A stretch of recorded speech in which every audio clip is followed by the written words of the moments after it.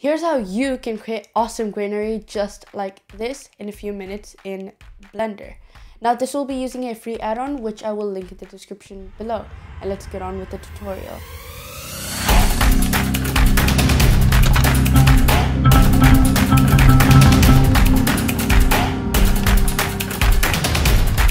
Here's how to install the G-Scatter add-on. So you're going to want to click on the first link in the description below and you'll be prompted to this website.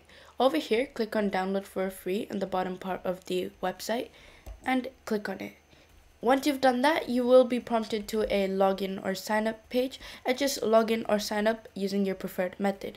Once you've done that, you'll be prompted to this page where it has around 4 links. Now this depends on the version of Blender you're using. So in my case, I'm using Blender 3.2, so I'm going to go with G-Scatter 0.7.0. Once you've done that, you're going to want to go ahead and select the save location, just like this. And now to actually install the add-on into Blender, we're going to click on Edit, Preferences, Add-ons, and click on Install, and you're going to select the file location. Once you've done that, you can search it up here, or you might just be prompted to the add-on itself. But if it didn't, you can search up G-Scatter and it will be here. And all you're going to want to do is click on the enable button. Okay, once you've installed the add-on, all you're going to do is go ahead and delete everything there is. And we're going to first click on N to open up the menu. Now you'd see here that there's a new tab and there will be just the usual stuff, the tool, view, create, and other stuff. But at the end, you will see a new tab called the G-Scatter, and this is where the add-on is going to be used. But before we do that, we need to create an emitter object. So let's use a plane, Shift A, Mesh, Plane, S8 to scale it up by 8 times. Tab, right click, subdivide, open up the subdivision panel and make the number of cuts a lot higher, such as 30. The reason we need to subdivide it is so to give the add-on vertices and just geometry in general to scatter the objects around. Once we've done that, we can choose the object that we need to scatter. Now, I'll tell you how to scatter real-life plant assets later on in the tutorial. For now, let's use, I don't know, a monkey head. Mesh, monkey. And we'll just move it out of the way. With that, now you're going to click on the plane, select the eyedropper tool in the add-on, and select the plane. Now that will be acting as our emitter. That's where the objects are going to be emitted onto. Now, since we want to emit the monkey head and scatter the monkey head, what we're going to do is click on the monkey head, make sure it's highlighted in orangish, yellow, whatever color that is, and we're going to click on the plus button. And as you can see, it's scattered the monkey head across the plane. Now, these aren't really the high poly version of the monkey heads. As you can see, they're very simplified in terms of the amount of polygons it has. And to fix that, we're going to open up the tab just ever so slightly, and as you can see, there's a icon over there which is called mute, and you're just going to click that. The reason it usually starts off with a low poly version of the original object is because when you're in the viewport and you're scattering sometimes hundreds or even thousands of objects, your computer will start to struggle. So it basically simplifies the amount of polygons it has during the viewport. Now over here in the effects layer tab, you can see that there's a bunch of tabs: distribution, scale, rotation, and geometry. In the distribution, if you can't tell by the name, it's basically how the object is going to be scattered around the plane.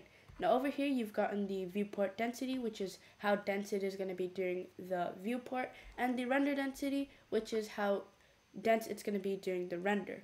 As you can see, the viewport density kind of just changes how dense the object is.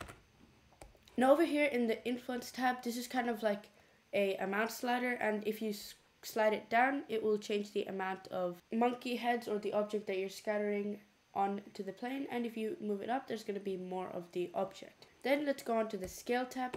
The scale tab is basically the scale of the scattered object. As you can see, the C just changes kind of like different maps on where the objects are going to be.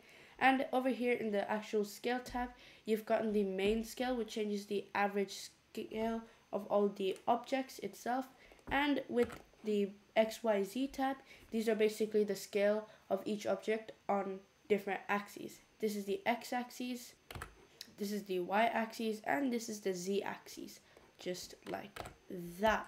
Then in this tab, you've gotten the rotation, Now this is the randomized rotation, so it's basically like the rotation of the object but randomized on each object. As you can see, if you change the X position, it's changing the X rotation on all the objects, except they're not rotating on the X axis in the same way as each other, just like that. And as you can see, that is the Y and that is the Z rotation. Then over here we've gotten the actual average rotation of the objects X. As you can see, it rotates it in the same way, unlike the top tab, which rotates it in a random way, and the same for the Y axis and the Z axis. And at last we got the geometry tab, which we don't have to worry about too much. Now let's go ahead and delete the Suzanne monkey head out of the scatter object, and let's actually start adding plants. Now luckily you don't have to create the plant itself, because Grasswald, the creator of this node, has created a library just for us. So over here, if you see this book kind of looking icon, click on it, and as you can see, we've already gotten super realistic looking presets of a few plants. Obviously, if you get the paid version, you're going to get a lot more assets, which are going to be more high poly and stuff, but this is good enough. You're going to want to click on the tab above, and all you're going to do is click scatter selected and OK at the bottom. And as you can see, we've gotten the low poly version scattered all over. Remember, if you don't want it to be low poly in the viewport, you can click on the mute button over here. And as you can see, we've gotten the plants. Now obviously this is in the viewport, so it's not going to look realistic, but I can guarantee you, once you render it out with the correct lighting and all, it will look super photorealistic. And the cool thing about this add-on is that you can't only scatter a single plant, you can actually add more stuff onto there.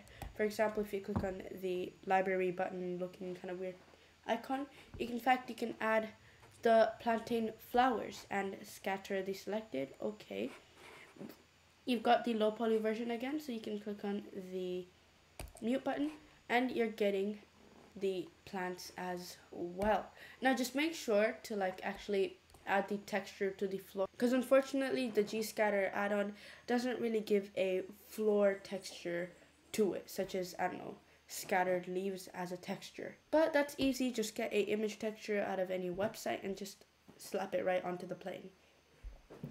And now make sure that you don't just add the objects and just leave it like that, as you can see over here. Make it unique. Go ahead into the distribution, scale, rotation settings and just mess with them however you like. Okay, the reason I choose this add-on over just using a particle system is because a particle system might give you a lot more freedom, but it also is a lot more fiddly and it doesn't really include assets just like this.